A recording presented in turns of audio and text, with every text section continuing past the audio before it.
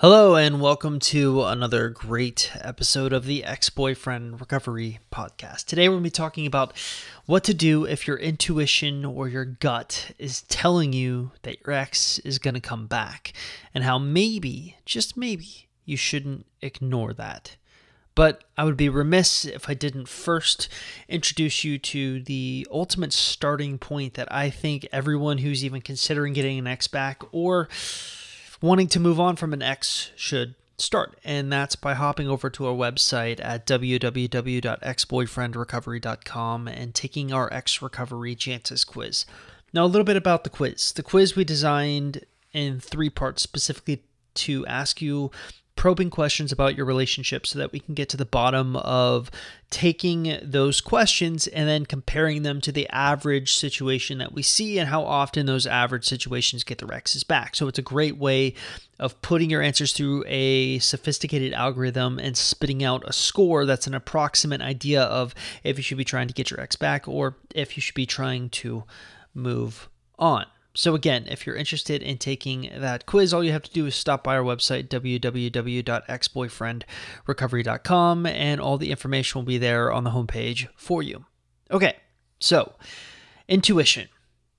If your gut feeling is telling you that your ex is going to come back, maybe you shouldn't ignore it. So I'm a firm believer in logic and looking at reality, and the intuition side of things is almost the exact opposite of that. Oftentimes you'll hear from people who have their exes come back to them, they'll say something like, I just had a feeling he would come back, or, my gut is telling me this is not over. My gut is telling me I need to keep trying.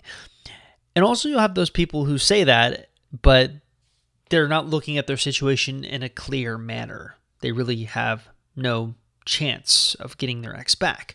Well, let's look at intuition as a whole. And intuition by nature is a pseudoscience. Often people will call it hocus pocus. It's sort of the psychic side of things. But let's look at what is commonly referred to as women's intuition, which is ironic because I think it's usually men that are calling it them, that are labeling it that way. So what does research indicate about intuition, specifically when it comes to women? Well, research has clearly shown that nonverbal communication skills within women as a group are better. They're better at reading facial expressions of emotions than men. They're also seen as more empathic than men, and that they're more likely to see themselves as more empathic. Therefore, they tend to be more open to others' emotional messages. Nonverbal cues, things of that nature, women seem to have a head start on men. And I find this extremely fascinating, and I think I'm a really, really good person to point this fact out, is the fact that I do have 2 websites, one for men and one for women. Now, the women's website, Ex-Boyfriend Recovery, versus the men's website, Ex-Girlfriend Recovery, the women's website is obviously so much bigger because there's not only more women out there searching for help, but it's just the website has started first, so it obviously has more of my soul poured into it. So that may be one of the reasons why it's more successful. But what's interesting is I have a lot of data between how women act when they go through breakups and how men act when they go through breakups. And for the most part, the reactions are exactly the same. I mean, breakups are one of the more stressful aspects when people are going through it in general. So it's not shocking to see men and women act the same way, but there are some really, really interesting differences that I notice. The first difference I notice is that women actually struggle more with starting things, right? They have a lot of struggle with creating a sparking up a conversation, sparking up a relationship, starting the rapport building to rebuild attraction and things of that nature, whereas men don't really struggle with that. And my theory has always been that men, because there's this socially acceptable nature in which men are they're basically the people, the person in the relationship that takes the lead. It's socially acceptable for that. So by nature, it seems normal for them. Women necessarily aren't. Now, what's interesting, though, is the opposite's true when it comes to keeping things started, right? So men tend to struggle not with starting things up, not with starting a conversation or starting the attraction building process.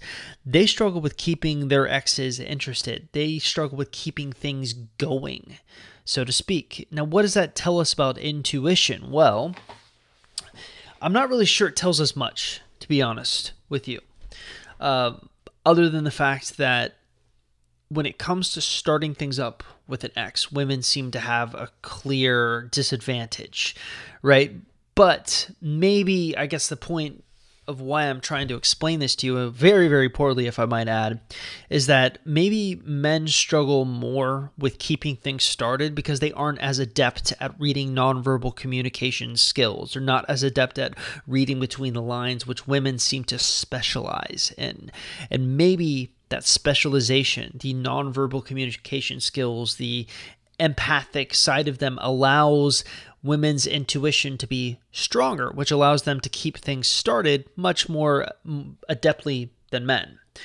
But when it comes to intuition, I think it's kind of impossible to ignore the fact of statistically, what does the average sort of thing happen when it comes to breakups? How often do exes try to get back together? How often are exes thinking about their partners? How often are they staying friends? Well, it just so happens for this particular podcast episode, I wanted to do just that. So I went through and found some very, very reputable sources and looked at how on point women's intuition was when it came to breakups. So here's the first thing that stuck out to me. NBC did a poll maybe 10, 15 years ago where they surveyed people and asked them, well, how often have you stayed friends with their ex? And 48% of people that they surveyed said, yeah, I have stayed friends with my ex. While 18% of people said, well, I tried to stay friends with my ex, but it didn't work out. So if you're actually doing the math, that means after a breakup, there's a 66%, according to NBC at least, there's a 66% chance that your ex is going to be open to staying friends with you. And what's interesting is maybe the intuition a lot of women have is also from the fact that research has clearly pointed out that staying friends with an ex usually only ends in one of two ways. Now, I say usually because there are always outliers to it, but it usually ends with a reconnection or another sort of break of the friendship. Now, here's the other interesting thing. Your Tango, the website Your Tango, also did a poll a few years ago where they asked their readers, well, how often do you guys think about your ex? And 71% of people said that they thought about their exes too much. And one of my favorite studies, I think that was done maybe in 2014 or 2015 is WeTV did a poll where they asked their exes, well, how many times have you guys actually gotten back together? And 41% of people admitted that getting back together with an ex happened in their lives. So when people or women, when I hear women saying, yeah, I have this intuition, my gut is telling me he's going to come back. Statistically, the statistics are on your side. Now, I'm always really quick to point out that these polls don't exactly measure the thing that we really want measured is how often do exes get back together. Well, one thing I do have tons of measurement on are our success rates, and I am very, very candid about them because I like to be honest with people. A lot of people actually believe the odds are stacked against them, and that's kind of true. But one thing we have made clear so far, at least I hope I have made clear in the research portion of this sort of podcast episode, is that a lot of people try to be friends with their ex. A lot of people think about their exes too much. And even though it's not even though it seems kind of low, 41% of people have admitted to getting back together with an ex. So at the very least, your ex is probably open to talking and being friends. But what does a success rate look like when you're actually attempting to get your ex back and you're using the strategies that we teach? So over the course of, I think this year, maybe we haven't had that many, but we've taken on, I've been injured for most of this year. So most of this year has been me trying to recover from 3 surgeries. I don't know if I opened up on the podcast and told anyone that, but that's what's been going on with me. But anyways, over the course of this year, we've taken on 10 high-value clients. Now, these are clients that are not normal. And what I mean by that is normally we do one-on-one coaching sessions over the phone. We usually do an hour to an hour and a half. But for people who pay top dollar that we've been working with for months and months and months, we're responding to all of their messages all of the time. We're holding their hand throughout the entire process. For those people, we not estimate, 7 out of the 10 have gotten their exes back, right? So that's if you are trying to get your exes back, the odds are actually better than you think. So that still kind of skirts the issue of intuition and what I personally believe about intuition. Now, one thing I've tried to move ex-boyfriend recovery towards, or the ex-recovery program, or any of my little relationship empire towards, is this idea of logic and how we're going to make informed decisions based on logic. Well, here's the funny thing. Intuition is the exact opposite of logic, isn't it? If you were to add it or look at it as a spectrum, intuition would be on one end and logic would be on the other end. They just sort of don't coincide. But what's interesting, I find, is that I can't tell you how often that the people who have success in winning their exes back, assuming that's what they want to do, will say something along the lines of, I don't know why I said that, or I don't know why I did that. I just felt that it would work. Or, I can't really explain to you, Chris, why I said this certain text to him that sort of sent him off in a positive way. I just felt that it would work. So I think there is a time for intuition. I think there is a time for trusting your gut. What I think the ultimate goal should be for everyone who's going through this process is to try to trust your gut in a logical way. So it's kind of like finding a balance between both logic and intuition. And oftentimes I think everyone is connected to their intuition, but often they don't label it as intuition. We'll say, it just felt right. Well, sometimes, and this is especially true when you're reconnecting with your ex, you're talking to them again, and you're trying to rebuild connection with them or attraction with them. That's, like I said, where most women shine. And I think they shine because they are able to trust their gut. Whereas men have maybe a little bit of a harder time because they don't have that honed in intuition. They're not great at picking up nonverbal cues. They're not even great at picking up texting cues or things of that nature, where I can't tell you how often women in our private Facebook support group are literally dissecting everything that their ex is sending them through a text message and trying to understand it. And they're getting all sorts of views from all sorts of other women and a few men as well.